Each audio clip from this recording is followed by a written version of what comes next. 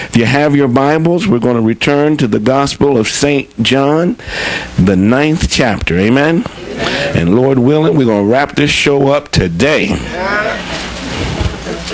So again, we're in the New Testament, the Gospel of St. John, the 9th chapter,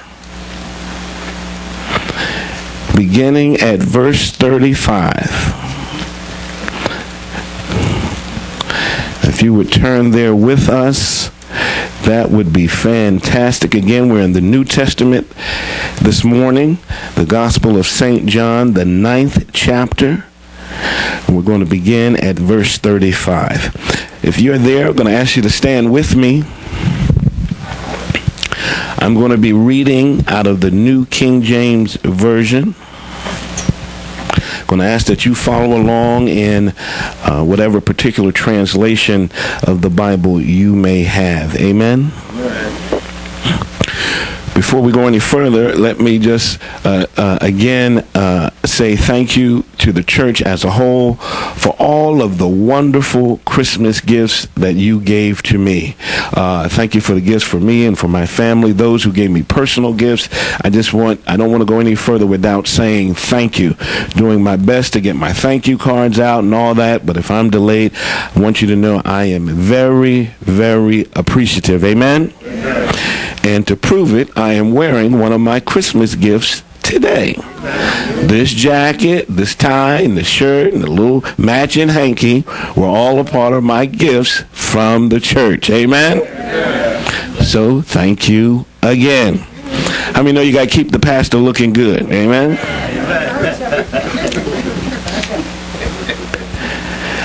So, John 9:35. Jesus heard that they had cast him out, and when he had found him, he said to him, "Do you believe in the Son of God?" He answered and said, "Who is he, Lord, that I may believe in him?" And Jesus said to him, "You have both seen him, and it is he who is talking with you now." Then he said, "Lord, I believe," and he worshiped him. And Jesus said, "For judgment I have come into the world, that those who do not see may see, and that those who see may be made blind." Then some of the Pharisees who were with him heard these words and said to him, "Are we blind also?" And Jesus said to them, "If you were blind, you would have no sin. But now you say, 'We see.' Therefore your sin remains." Amen? Amen. And so this morning, our subject for this brief text that we're looking at in conclusion of John chapter 9, I just want to hang it on this phrase, a powerful testimony. A powerful testimony. We started the month off, the first Sunday, talking about being born blind, which is the miracle highlighted here in John chapter 9. The second Sunday, we talked about a parental testimony. We heard what the parents had to say. Last Sunday, we talked about a personal testimony. We heard what the man himself had to say. And then lastly, in conclusion, we're going to hear a powerful testimony, which is what Christ has to say about himself. Amen? Amen. So shall we bow our heads in a word of prayer? Father in heaven, we look to you now. You are the author and finisher of our faith. All things begin and end in Christ Jesus. And it is from the wellspring of life that we receive everlasting and eternal life. So we've come again this Sunday morning, not for form, not for fashion, not necessarily for fellowship or even fun, but we've come with one question on our lips. Is there any word from the Lord? We've come that we might hear you speak. We've come that we might hear the very words of God. And with that being the request of the people, let me, your humble servant, offer my humble request. Lord, that you would allow my flesh to decrease and allow the Spirit of the living Son of God to increase, to be amplified, and to be made known to every person listening here. Holy Spirit, we invite you in. We give you the freedom and the liberty to do only what you can do, which is interpret the Word of God. Cause our hearts to be made glad. Cause our spirit to leap for great joy. And cause our body and our minds to be stirred like never before. That we might leave this place different than the way we came in. Going out rejoicing and giving all praise to the Son of God. This we ask in His name alone. Amen. You may be seated all over the church.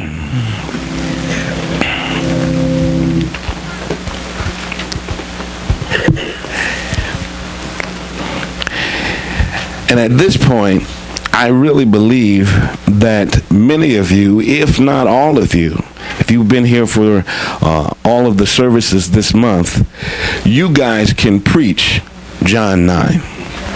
I don't think you really need any more assistance from me. I think you have it and are down the road.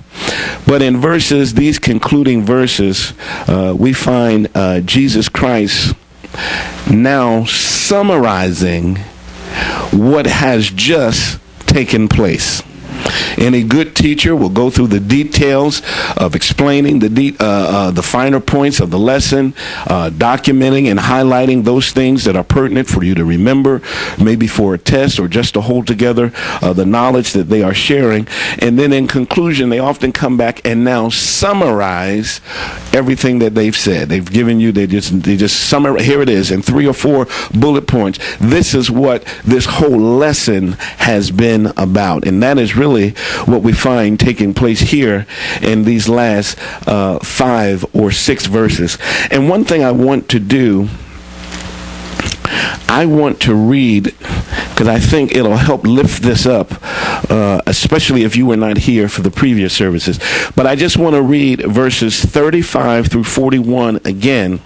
But this time I'm going to read it out of the New Living Translation.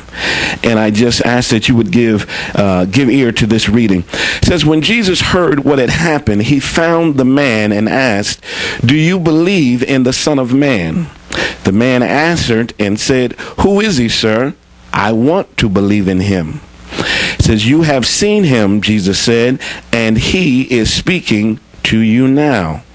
"Yes, Lord, I believe," the man said, and he worshiped Jesus. Then Jesus told him, "I entered into this world to render judgment, to give sight to the blind, and to show those who think they see that they are in fact blind." Some Pharisees who were standing nearby heard him and asked, "Are you saying that we're blind?" And Jesus said, "If you were blind, you wouldn't be guilty. But you remain guilty because you claim you can see." Amen? Amen. I like that reading because it says it in a little bit plainer English. This whole story about this man being born blind is Jesus Christ giving a visual presentation to the lesson he has just taught. The lesson that he has just taught is found in the second half of John chapter 8. It is in the second half of John chapter 8 that Jesus tells to all those that are gathered at the Feast of Tabernacles in Jerusalem, he declares to them that I am the light of the world. That's what he says. He says it a number of times in the second half of John chapter 8, trying to get the people to understand who he was and the purpose of his coming. He not only declared that he was the light of the world, but he made that declaration during the lighting ceremony that took place each night during the Feast of Tabernacle. He used the backdrop of all of this celebration and all of the lamps being lit lit in celebration for the Feast of Tabernacle, he used that as the backdrop to now stand up and to declare to everyone, I am the light of the world. And now, as any good teacher, he now goes forward and now gives a visual demonstration. How many know we learn better by seeing? So he took what he had said, and now he said, I am going to give you a visual demonstration of what it means for me to be the light of the world. So right after that, we go into John chapter 9, and John records this significant miracle where Jesus encounters a man born blind. And what we have rehearsed over the last 3 weeks is how Jesus gave him a physical sight. A man that was born blind, suffering from congenital blindness, that through the miracle of Jesus Christ, he spit, he made clay, put the clay on the man's eyes, told him to go to the pool of Siloam and wash, and the text record that the man came back seeing. And as the Pharisees and others questioned the man, he gave his own personal testimony, which was simply, all I know is that I was once blind, and now I see. And he received his physical sight through the miracle of Jesus Christ. Now what we find here in the conclusion of John chapter 9, Jesus is now raising the point higher and saying, I came not only to do physical miracles, but I really came to do spiritual miracles. What you have now seen and give witness to that has happened in this man's life physically, being born blind, but now through the miracle of Christ receiving his sight, he said, that is what I came to do spiritually in the life of all men, is to give sight to blinded eyes. Do you follow what I'm saying? Great. So I just lay that out there just as some context, and you give me 15, 20 minutes, we'll walk you through these next 5 or 6 verses. Amen? John 9:35. It says, Jesus heard that they had cast him out. And when he had found him, he said to him, do you believe in the Son of God? If you have your own Bible, not a church Bible, if you have your own Bible, iPad, iPhone, iTablet, whatever you have, but if it's yours, I want you to underline these 3 words: heard, found, and said. All in John 9:35. Jesus heard that they had cast him out, and when he had found him, he said to him, do you believe in the Son of God? You have that? I don't know about you, but I'm so glad Jesus hears what's going on in my life. If you were here on last Sunday, I had mixed emotion. I didn't know whether we were on a high note, a low note, or what, because at the end of it, they kicked the guy out of the temple. Right. And that was the guy's lifeline. That was his life support. They kicked him out of the temple. But aren't you glad that in just 1 verse later, it records that Jesus heard what had happened to the man? Amen. If you didn't get joy out of that, if you didn't get any hope, any comfort out of that, if you didn't, I did. I'm glad to know that Jesus knows exactly what's going on in my life. Amen. You may have missed it because it's right there, but it's a praise point. Jesus heard that they had cast him out. Amen. He didn't tell Jesus. He didn't pray to Jesus because he didn't know who Jesus was to pray to him. He was just going about his business, telling his personal testimony, rejoicing over what had happened in his life, and the people, watch this, at the church kicked him out. But John records for us that Jesus heard what they had done. Like I said, I don't know about you, but I'm glad Jesus knows what's going on with me. I'm so glad that he knows my thoughts afar off. Watch this. Have you ever had a prayer that was so painful you couldn't pray it? I mean, you wanted to pray, but then when you went to pray, you couldn't find the words to phrase it or to describe it or to cause God to understand how you were feeling or reacting to the situation. But I'm glad that John said Jesus heard. Even before the young man could articulate what had happened, how it happened, or how he felt about it, Jesus said, I already know. I'm glad about that. That helps me. That helps me as a believer to know that God knows. Sometimes you go and pray and you just sit. You don't say nothing. You don't do nothing. You just sit. And look, and he hears every word. He hears every word. So he heard that they had cast him out. Look at how good your God is. And when he had found him. Come on. We always like to give our testimony about how we found the Lord. But John records that for the blind man, he was cast out, and it was Jesus who found him. Does anyone, I don't want to mess your testimony up because I know you got to give it, but can anyone testify to the fact that it was Jesus who found you? I was lost, but now I'm found. Not by any works of my own, not because I was looking for him, not because I even knew that I needed him, but Jesus. Y'all help me preach and we get out of this. It ain't that many. So when he had found him, he said, we have a God who hears.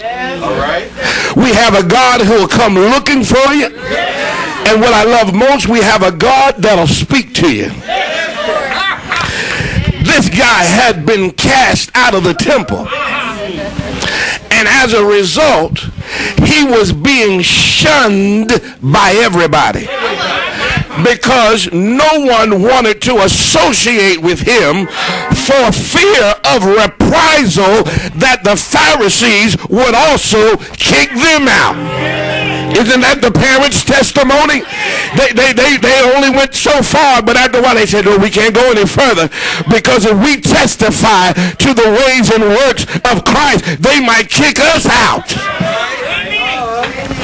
But aren't you glad?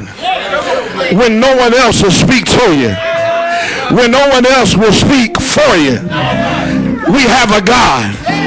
Why don't y'all just help me preach and let's just get out of here. We have a God that'll speak to you in the stillness of the night, in the wee hours of the morning, in your car going down the road, on the bus heading into work. God will.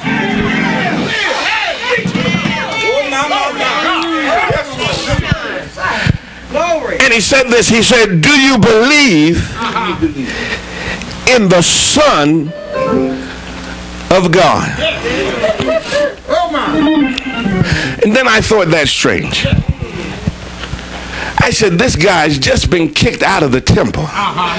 He's lost all means of financial support. He's just been ostracized by his mother and father, kicked out not only by the church, but now also by his family. It seems to me, if God hears and knows what's going on with me, if he takes the time to come and find me, that if he would say anything, it would be something to comfort or to help my present condition. That's me talking. But the text said of all the things that Jesus could say, what he chose to say is, do you believe in the Son of God? John 14:6 says this. And Jesus said to him, I am the way, the truth, and the life. No one comes to the Father except through me. In this verse, the exclusiveness of Jesus as the only approach to the Father is emphatic. Only one way, not many ways, exists to God. And that one way is Jesus Christ. Jesus chose to say the most important thing to him. In spite of his condition, in spite of where he found himself on life's ladder, now Jesus comes and said, do you believe in the Son of God? This is the question that if you get this question right, you'll pass the whole test. If you can answer correctly now, you'll find yourself in the winner's circle. I know what has happened to you. I know where you are in life. I know your financial condition. I know your emotional condition. But do you believe in the Son of God?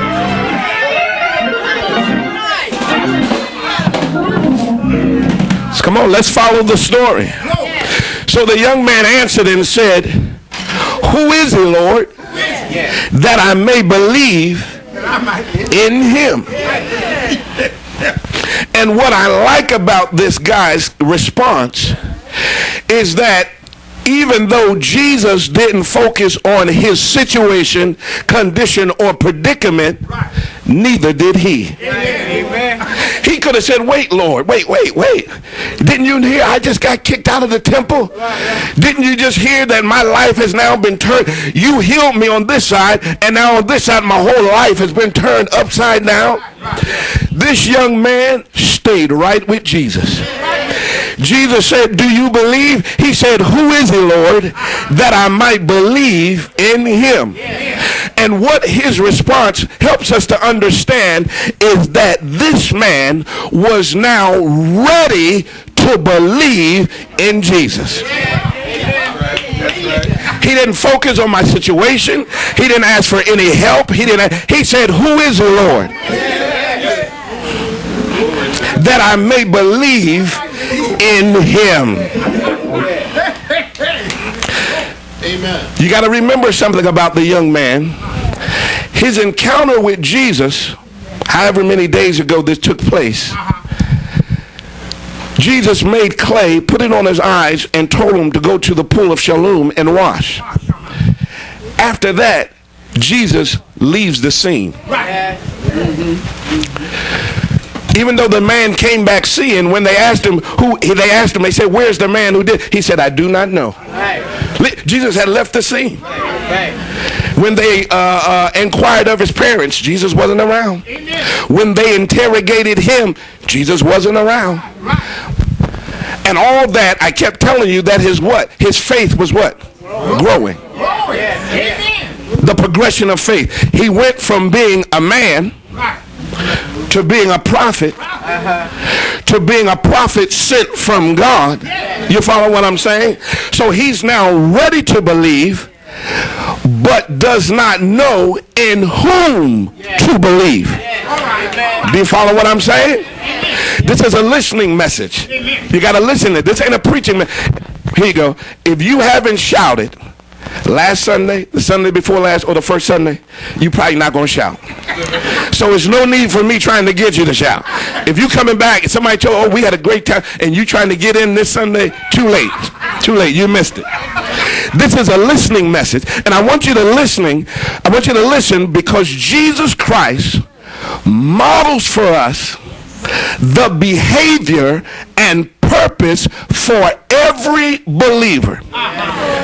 Number one, ask the important question. And the important question is not going on with you. The important question is not how's your husband, how's your wife. The important question is, do you believe in the Son of God? As believers, we have to be methodic. And I'm not saying being cold and calculated. I'm not saying all that. You got to be friendly and all of that.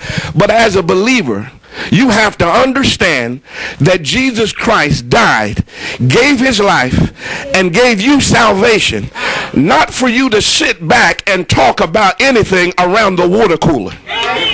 He died and gave you a purpose. He said, go ye therefore into all the world And so somewhere in your conversation with your friends, your family, your co-workers, you must ask the important question.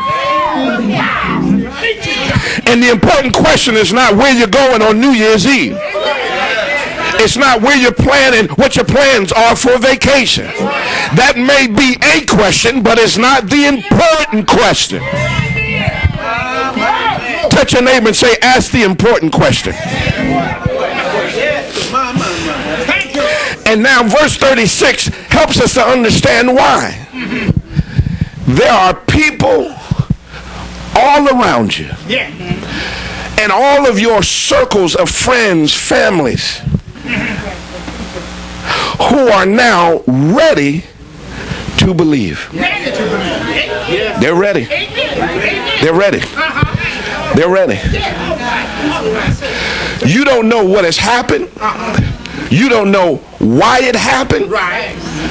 You don't know any of the details around the event. This is why you have to allow the Holy Spirit to direct you. Can I tell you what I found in my life? All the people who I say, oh yeah, they ready to be saved. Oh yeah, I'm gonna invite that one to church because they're ready. 9 times out of 10, they reject Christ out of pocket. I mean, before I can get it out, they no. I mean, and don't even mix word. No, I'm not going. I don't believe. I mean, just no, because I used my own judgment, and I knew what was going on. I knew they just been through a hard time, and I knew they just been through, and I said, oh, this would be a good time to share Christ. And they reject him out of hand. Right off the bat. Then there are other people who, when God has them ready, you barely have to say 2 words. And they say, I'll be there. I'm on my way. You say, you know what? To make it easy for you, I'll come and pick. No, I'll catch the bus. I'll meet you there. Why? Why? Because the Holy Spirit has them ready. And what he needs now is somebody who will ask the important question.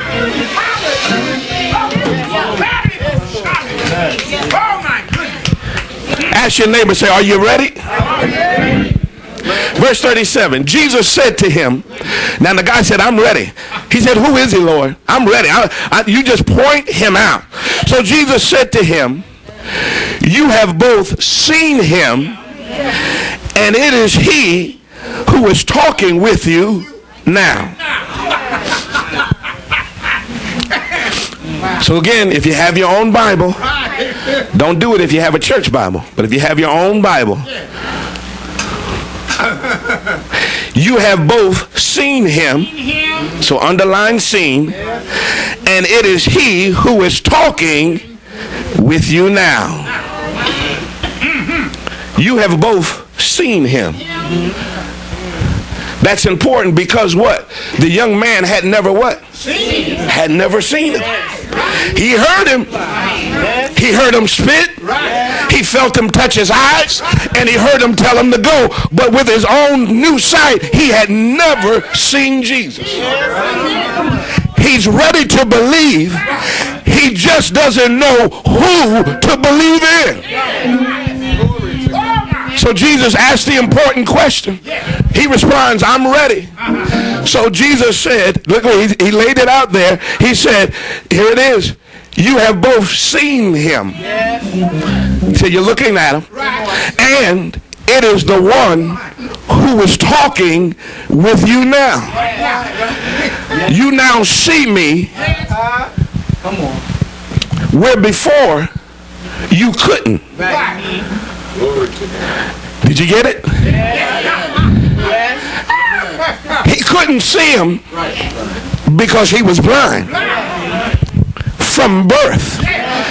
Romans said all have sinned and fallen short of the glory or the light of God. Jesus was referring not merely to the man's physical condition that he couldn't see because of congenital blindness. He was now referring to his spiritual condition. that he was unable to see him for who he really was. But Jesus said, I can fix that. He said, now you have seen him. And it is he who was talking with you now. Touch your neighbor and say, I hear something. I hear something. I've already heard what my neighbor said. And I've already heard what others who were familiar with my condition have said. It hurt my heart, but I heard what my parents had to say. I thought I would go to church and find someone who would hear my side, but I heard what the Pharisees had to say. And nobody supported my case. But along came Jesus. And this time when he spoke, the blind man not only was now able to see him for who he was, but now he recognized the voice of the Lord. Touch your neighbor and say, I hear something.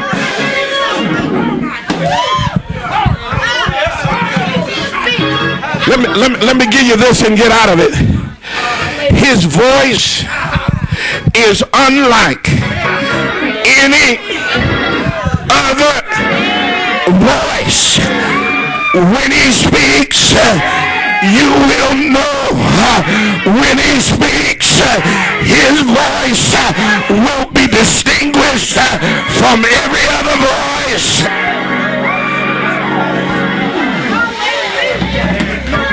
Come on, find somebody and say, I hear something.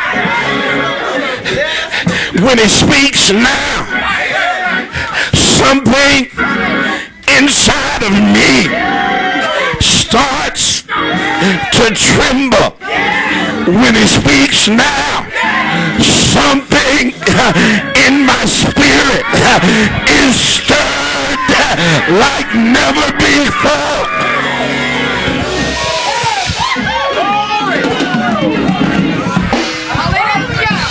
Do I have any witnesses in my church?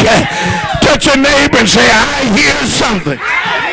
And it must be the voice of the Lord. Watch here. Verse 38.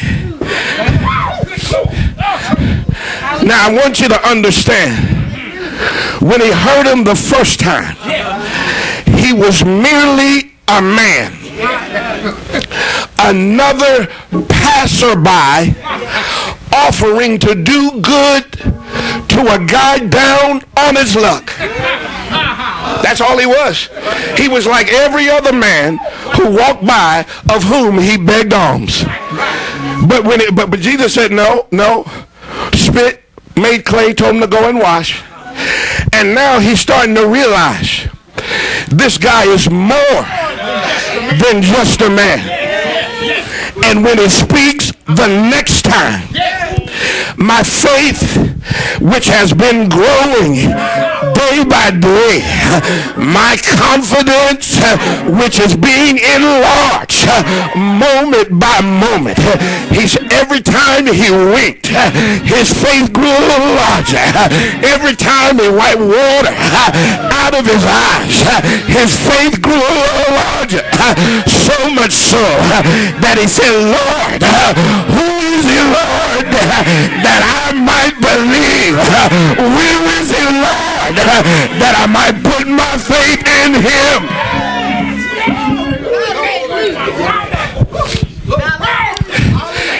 And he said, Lord, I believe. Do I have any believers in the church this morning? Have you ever heard him speak? Have you ever heard him heal you? Have you ever had him do anything in your life? So much so, you said, Lord, I believe. I believe. I believe.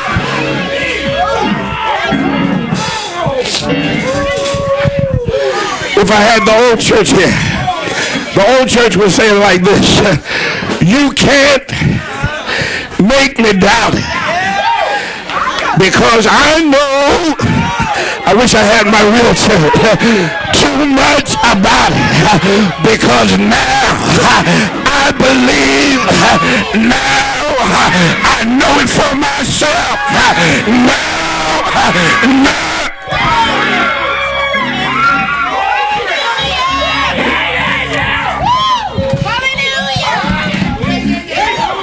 And now that his faith had finally met the object of its affection, look what John said. John said the man got down and worshiped him. Can I take 30 seconds and just worship the Lord? If he's done anything, if he's opened any kind of door, if he's made any kind of way, you ought to worship.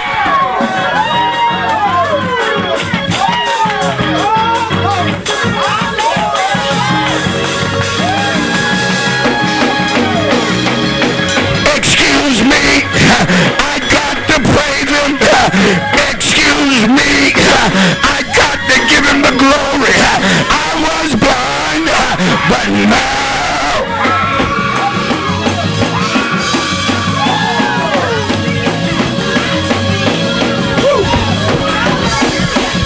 I can see y'all. I can see my way out. I can see my way clear.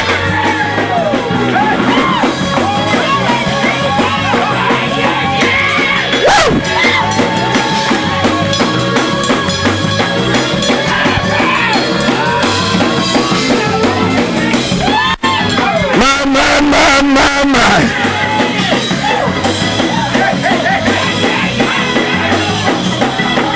That's why I praise him. That's why I give him the glory. I was blind, but now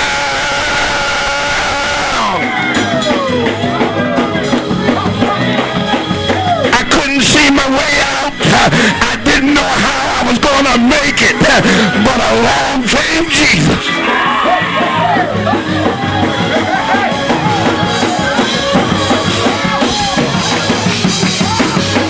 Excuse me while I praise him. Excuse me. I gotta give him the praise. Excuse me.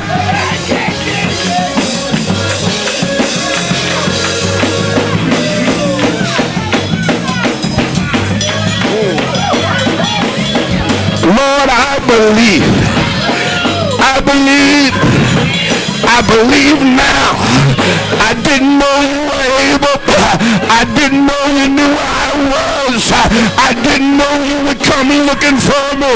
But now I believe.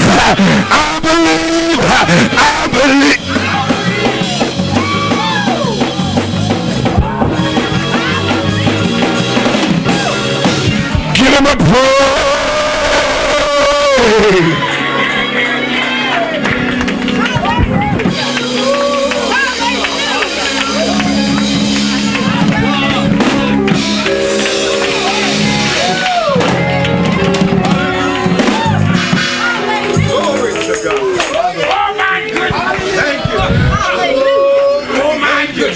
John said, for God so loved the world that he gave his only begotten son, that whosoever, let me see if my real church is here, believeth on him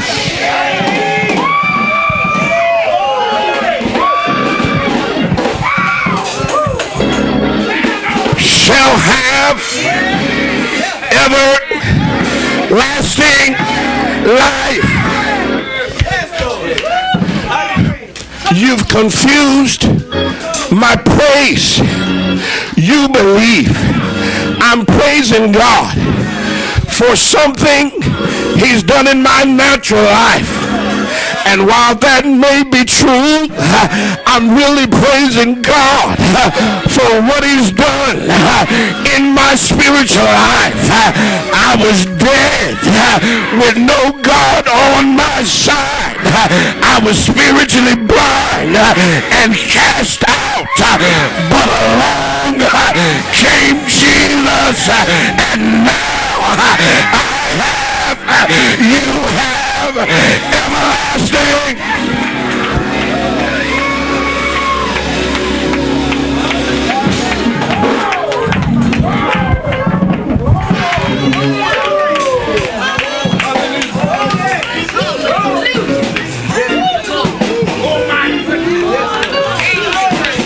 Let me wrap it up. Let's get out of here. Verse 39, Jesus said, for judgment I have come into the world,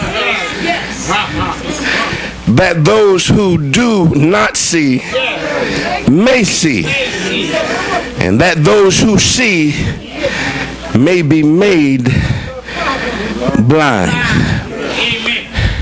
Here is the whole purpose for the man being born blind. Amen. Jesus had to take them the long way. Took the disciples. They all started out by saying what? Who sinned? He said nobody sinned. This man is a predetermined condition so that the works of God should be revealed in and through him. He was nothing more than a teacher's aide. He was a prop for class. And God set him up years ago so that he would have this opportunity to believe in him. Now let me show you this. Let me show you this. Because if you hoop and holler, you miss all of this. But here, let me show you this.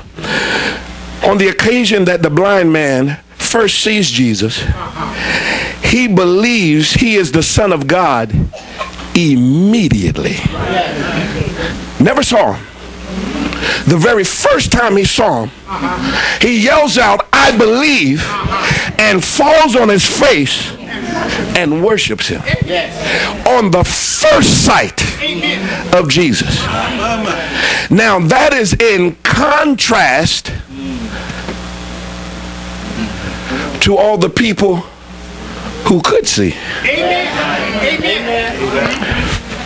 They saw Jesus all of his life.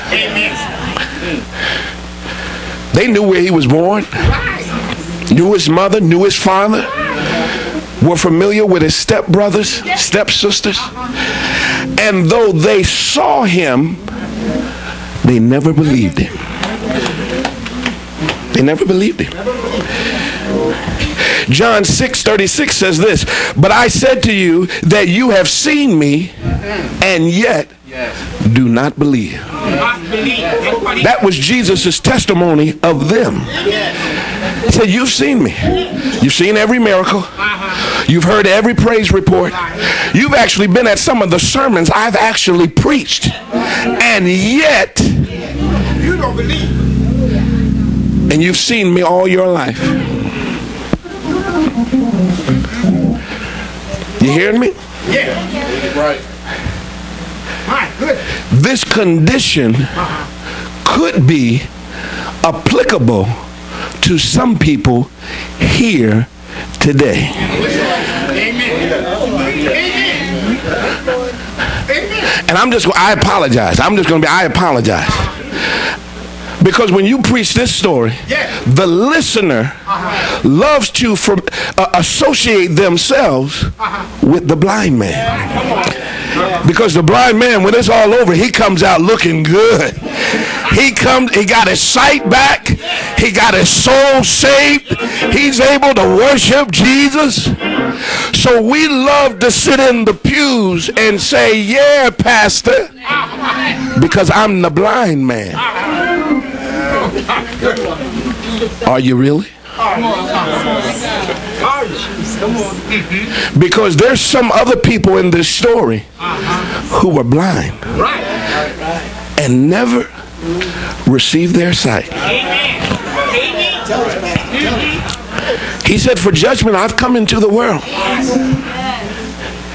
that those who do not see may see. That's the blind man. But then he goes on, that those who see may be made blind. I don't think you understand the significance or the weight of what Jesus said. The blind man was born blind. Had nothing to do with him. Had nothing to do with him, had nothing to do with his parents. God fixed it that way. It didn't matter what happened. Didn't matter what doctor they took him to. His blindness was incurable. Until Jesus came along. Now he's saying there are others who, though they are able to see naturally, listen what he said, that those who see may be made blind.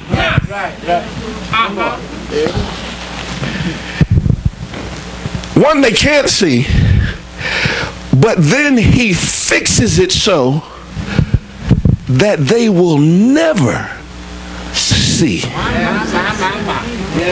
Are you reading the text? The text said that they would be made blind.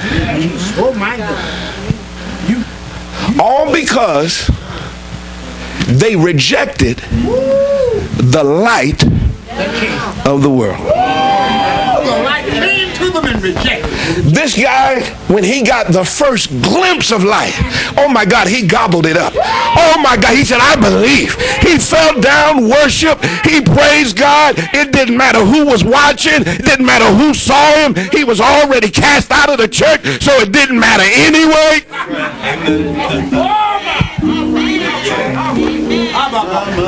Listen to what the Pharisees said. They said, Lord, are we blind also?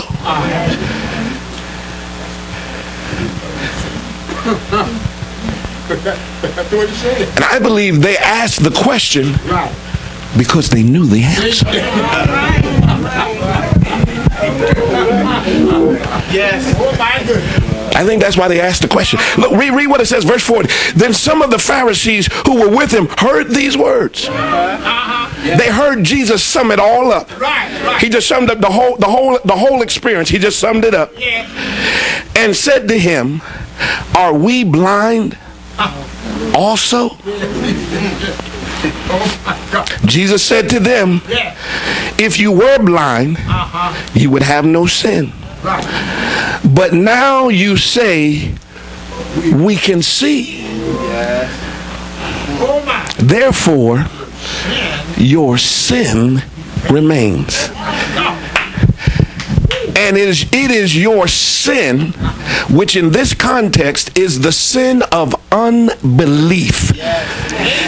In spite of all of the mounting evidence. I mean, there was so much. The blind man believed him. Some of the neighbors believed him. The Bible said there was division among them. Why? Because it was so much evidence. That blind man said, look, I don't know much scripture, but I tell you what I do know. God does not hear sinners. I can tell you that. I know enough of the Pentateuch to tell you that. He does not hear sinners. And he said it has never been recorded in history of a man ever receiving his sight having been born blind.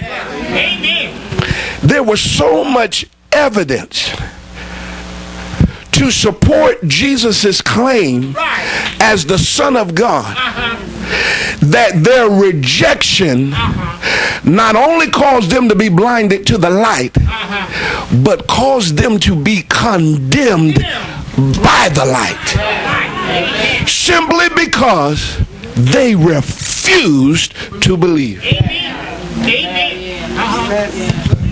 I'll give you this and I'm out of your way.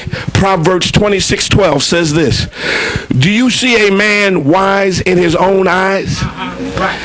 There is more hope for a fool than for him. I'm not making this up, Bishop. That's in the Word of God. If you ever find a guy who is wise in his own eyes, look what right before we started this in verse 34, look what the Pharisees says. They told the guy, you have been a sinner all your life, and you are now trying to teach us, the masters of the law, the teachers of the law. What he told. Do you see a man wise in his own eyes? There is more hope for him than for a fool. There is more hope for a fool than for him. Let me give you this. I'm finished. I'm so glad you shouted earlier. I'm so glad you got it in, because I knew you weren't going to shout off this. Here it is, John 15:22. Let me just read it. If I had not come and spoken to them, they would have no sin. This is Jesus Christ speaking. He said, but now they have no excuse for their sin. He who hates me hates my Father also. If I had not done among them the works, the miracles, which no one else did, they would have no sin. But now they have seen and also hated both me and my Father. But this happened, that the word might be fulfilled, which is written in their law. They hated me without a cause. Amen. No cause. It's hated. I told you so often when we minister this text, we preach so hard about the blind man, we forget about the blind people. And we're so glad that the blind man got his sight back. I mean, we completely lose focus on those who never saw at all. Oh my. That was my prayer. I said, Lord, I'm wrapping it up. I said, I've preached the best I could about the blind man. But this Sunday, help me not to preach about the blind man. Because there are others in this story who are blind and in jeopardy of never seeing at all. You know who they are? They're the people that come to church every Sunday. So as a result, we think they can see. You know who the others are? The people are the others are those that serve in ministry. Every Sunday. They don't just come to church, they work in the church. They usher every Sunday. They sing, they play, they keep the yard up. And so as a result, we think that they can see. They can see. Why else would they be doing what they're doing?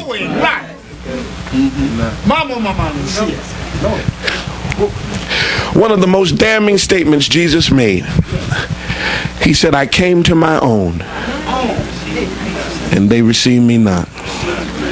I came to the people who should have recognized me when I came. They had the law, and all of the law spoke of Christ Jesus. But because they loved the praises of men more than the praises of God, they refused to believe. Church, I'm not even going to go any further because I can tell by your faces, you got the message. You've got it. Now the question becomes, what are you going to do about it? Because listen, many of you, you're not the blind man. I know you like to read the story and think, oh yeah, Pastor, that's great because I'm the blind man. No. Look, not this Sunday. You might have been blind last Sunday, but not this Sunday. This Sunday, you have been given 52 weeks of uncompromising evidence. Sunday after Sunday after sermon after sermon, testimony after testimony after testimony. If you don't believe now, it's not that he's not the Son of God. It's that you refuse to accept him as the Son of God. And for you, there remains no hope. Because if you let this condition go on any further, listen to what I tell you. He's going to make you blind. Right now you're blind, but there's hope of sight. All you got to do is turn to the light of the world. Acknowledge, that's all you got to do. Just believe the evidence you've been given. But if you shut the door again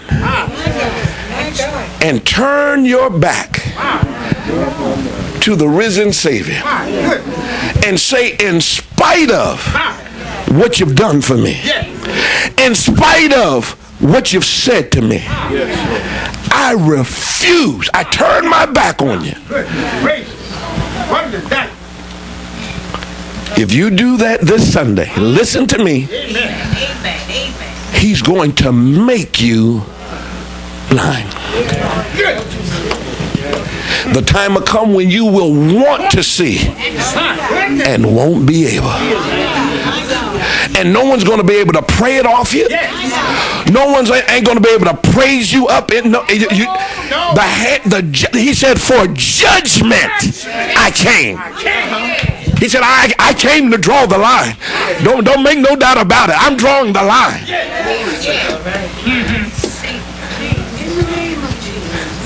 And let those that fear the Lord and believe on the name of his Son come on over to the Lord's side. Joshua said, as for me and my house, we will. We're not going to ignore that evidence anymore. No. It's too overwhelming. I've received the most powerful testimony I could ever receive from Jesus Christ himself. Church, you have the word of the Lord. We're closing out another year. Another year which you've heard the gospel preach. Another year which you've heard testimonies given by the saints. Another year that you've been surrounded by the sweet fellowship of the Christian community. And that's a testimony too. Being in the fellowship of the saints. That's a testimony of his love, his goodness, his word, as the saints reach out and cover you. But if you can turn your back on that, say, no, I can make it on my own. I don't need him. I don't need them. And I don't need his word. If that's your choice, that's fine. That's fine. But I want you to hear, I want someone to have told you that if you make that choice, he's going to cause you to be blind. Doesn't have to be that way. You can receive the light today. And all you got to do is what the blind man did. They say, what, Lord? I believe. I just needed someone to point me in the right direction. I didn't need someone trying to get in my business. I didn't need someone trying to figure out what happened, why it happened, who did what. No. I just needed someone to ask me the most important question. Do you believe in the Son of God? That's my message to you. I believe. That's my message.